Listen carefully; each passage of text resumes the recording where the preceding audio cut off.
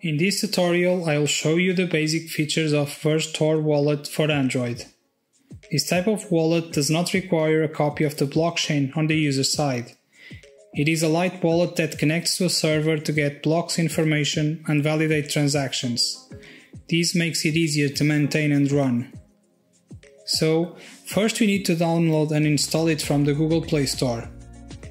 In case you don't have access to Google services, you can also download it from our GitHub. I'll just go ahead and do that. It finished, so we're going to open it.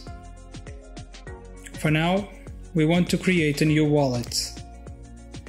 A recovery phrase is automatically generated. This group of words in this specific order is what gives the owner full access to the funds. I'm going to write it down in a piece of paper.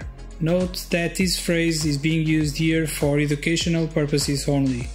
Do not deposit any XVG to it. After that, I will enter my phrase here. This step is essential to detect any misspellings that may have occurred while writing down the words. Now, I'm going to create a password to protect the wallet on my daily use. Obviously, a stronger password is recommended here. This password will be required to send coins. I will add my fingerprint and a PIN code to safely unlock the wallet whenever needed. We're almost ready. As you can see, Verge app requires Orbot to run. Orbot is the Android app of Tor project. It uses Tor network to encrypt your internet traffic and then hides it by bouncing it through a series of computers around the world, ensuring users' privacy while making payments with Verge. I just need to install it. And now run the app. We need to define which apps run through Orbot. In this case, we want Verge Wallet. So we pick it here on Tor enabled apps.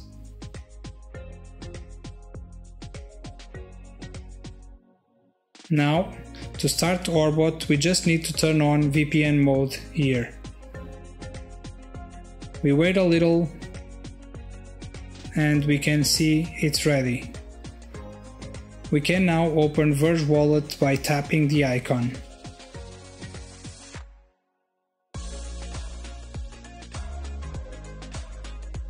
If we refresh the balance, we now get a connection, but zero balance. What we're going to do next is request a payment. So we go to the Receive tab and we already have a receiving address generated. We copy it and share it with the person that's making the payment. We can also share the address as a QR code or even add the amount to be paid by entering it here. After the payment's done, we refresh the balance tab and it shows up. We just got 100 XVG.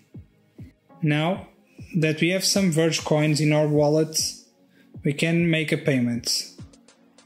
We go to the Send tab and write the address we want to send to.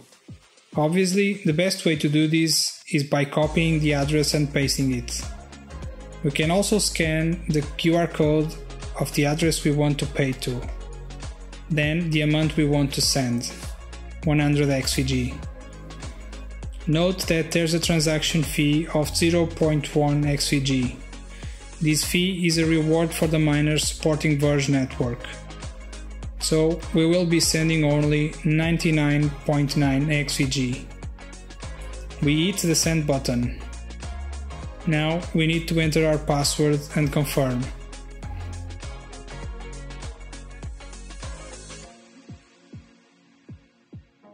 The amount was sent.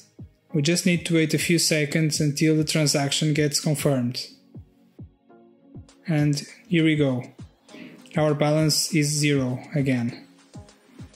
All these steps we went through are the basic features you can expect on this wallet. Before we finish, let's just take a look at what can be found on settings. When we click on account details, it shows our public key. If we go to Sweep Wallet, there's the possibility of transferring coins from a paper wallet or other to our Android wallet by entering the private key. When we go to Settings and then Transaction Fees, it shows us what we've just experienced, a 0.1 XVG fee for a transaction.